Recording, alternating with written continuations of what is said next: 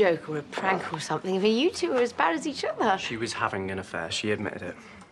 It wasn't anything like that. She tried to make it out like it was all Robert's fault. Then she came back to make it up to you. Oh, that was a lie. Well, why'd you rip up Mum's card?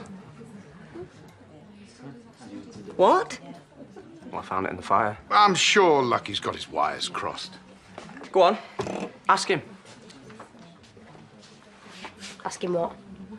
Nothing, love. Go and get your tea in the cafe. You're not even trying to deny it. Ow! How's that for a birthday present? What are you hiding now? Nothing. Aaron knows, OK? Ow! I'm off before I give both of them a slap.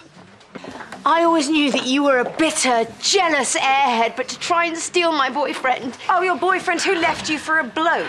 He never loved you, Chrissie. Look, can we continue this discussion at home? No, please, carry on. Thanks for this, Robert. Can you give me a list of all your exes so I can ban them in advance? Sort your daughters out, Lawrence. Come on, Rebecca. Time to go. It's OK, Ronnie. I can take it from here. Come on. Oi. I thought you said you were going to shut him up. Well, at least I don't have to fake it anymore.